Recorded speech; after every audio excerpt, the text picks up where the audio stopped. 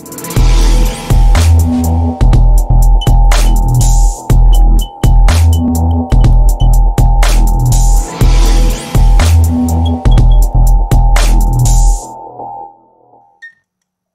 in this video we will learn about how to point MX records to Redserverhost while keeping Reseller Club name servers.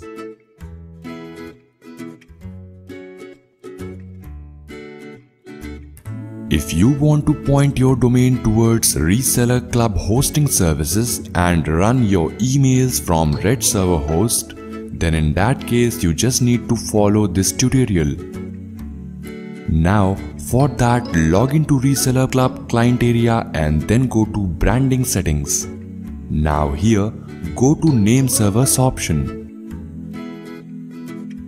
Now from here, select and copy all of the name servers. Now go to your domain and then go to name servers option.